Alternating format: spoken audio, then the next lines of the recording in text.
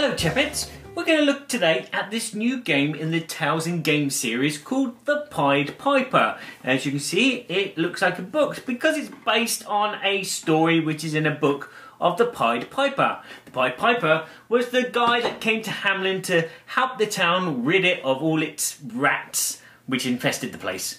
And they used to play a little tune much like this. No, it wasn't on.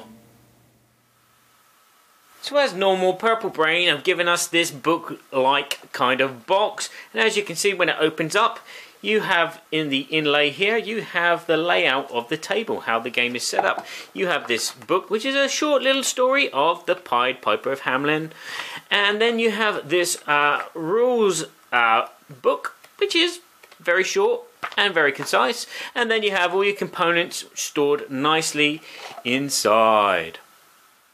The game plays from 2 to 5 players, and each player will choose a house and an infestation track to mark the progress of a rat in their house.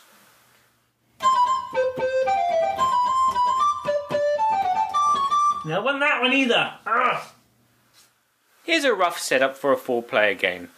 You place the house in front of you with the track at the bottom of your house, and then you take a rat and you place a rat in between each of the houses, like so. You choose a starting player, and the starting player gets an extra rat and the Pied Piper placed on their left hand side, like so. Each of the 6 rats has a different coloured tail, and each rat has its own character card.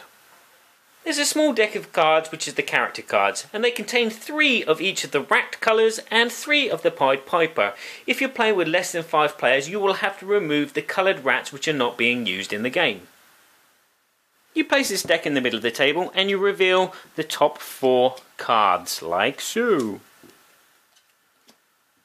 There's also a deck of action cards. Each player will receive 4 of these at random.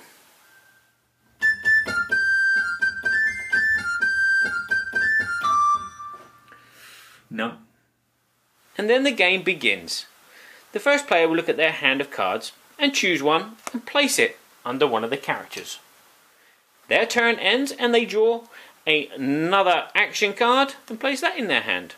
And then play passes to the right. Yes, the right, as indicated on the houses. The second player looks at their hand of cards and picks 2 cards to play under 2 different characters. So for example, I play the advanced one on the yellow, and I'm going to play the +1 on the yellow there. If after placing your 2 cards, one of the characters has 2 cards on them, that character then activates.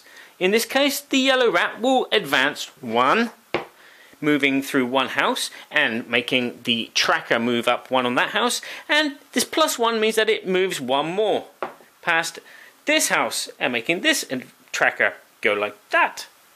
Then you remove these cards and you remove the character and replace it with a new one. You then take 2 more cards and add them to your hand, so you've got 4 at the end of your turn, and then play passes to the next player. Here's some more examples. The green rat will advance and advance. So here is the green rat. He'll advance through this house, making this tracker go up, and advance through this house, making this tracker go up. The yellow rat here can do either one of 2 things. It can either advance twice and then go back 1, or go back 1 and advance twice. So in this case, I'm going to show you what advance twice and go back 1 does. Yellow rat advances 2, goes through this house and through this house, which raises the track once here and once here. But then it goes back 1, which means it goes through this house again, and that track raises again. The +1 means +1 action. Okay, so in the case of the red rat, it will move forward twice and then 1 extra. So he would move through 1, 2, and 1 extra. Or if he was reversing, he'd go back 1, and back another. A drain card means that the rats actually go underneath your house, which means that the level of the rat infestation does not move up. So the purple rat can either go through a house and under a house, or under a house and through a house, depending on where you are. So we could go under here and then go through there, which would raise that tracker up. The melody card affects all the characters in the same location as the active character. So the red here would be this red rat, this yellow rat, and the Pied Piper. They would all move forward 1.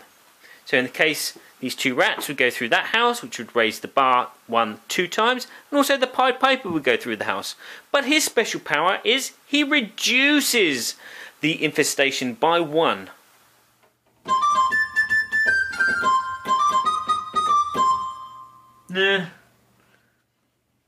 If at any point during the game a deck of cards runs out, you take the discard and then you shuffle them and then start drawing from that new deck. The game will continue until there are 2 players left. At that point, you will see who has the lowest infestation rate. That player is the winner. If it's a draw, you look and see how many players have been eliminated by those players. And then the player who's eliminated the most is the winner. Now in a 2-player variant, that would be a little bit different because otherwise the game would end as soon as it started because it ends when there's 2 players left. But no, in a 2-player variant, you set up the table as if you're playing 4 players, but you have 2 dummy players either side of you. The game then continues as normal and it's just a case of elimination. So that's the 2-player variant.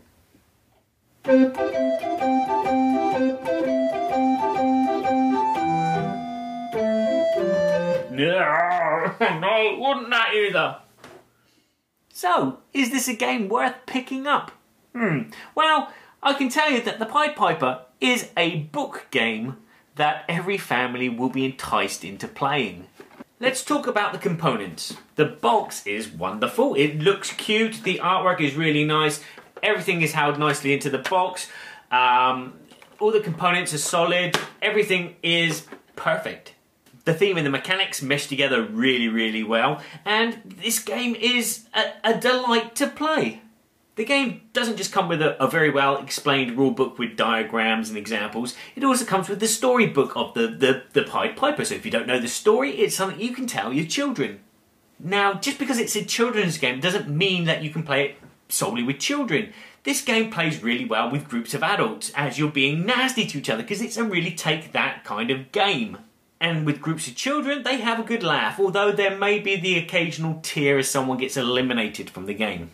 Yes, player elimination is in this game, and it doesn't hamper the game because the game normally runs between 10 to 20 minutes depending on the amount of players.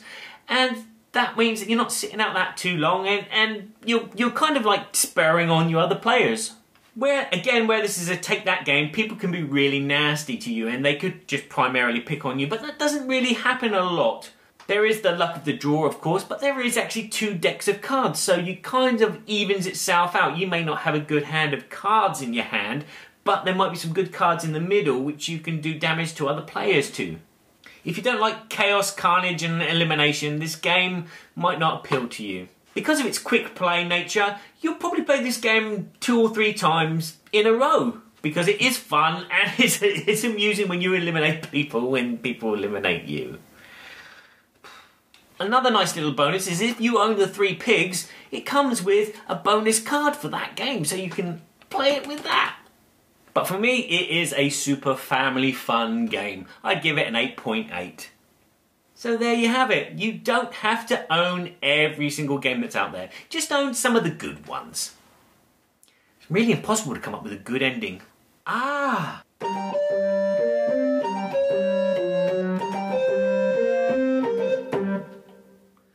It's not that one either.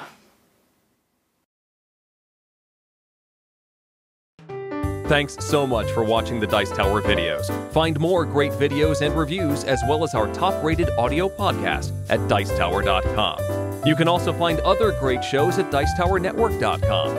I'm Eric Summerer, and you've been watching The Dice Tower. The Dice Tower is sponsored by Cool Stuff Inc., where you can find great games for great prices. Cool stuff in stock. Check them out at CoolStuffInc.com.